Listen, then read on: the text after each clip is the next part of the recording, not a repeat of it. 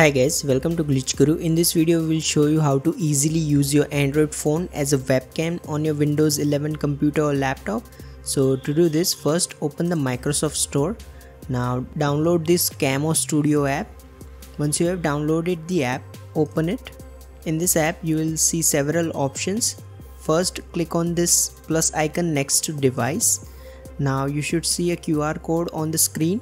Now open Google Play Store on your Android phone and search for the Camo Camera app. Download the app and open it. In this app, you will need to tap on this Wi-Fi icon at the top. Now simply use your phone to scan the QR code that appears on your laptop or PC. Once both the devices are paired, you should be able to use your phone's camera as a webcam. Make sure both the devices are connected to the same Wi-Fi network for this to work. You can then use this drop down menu to change the camera resolution. You can even select 4K from here. If you find this video useful, please don't forget to like and subscribe to Glitch Guru.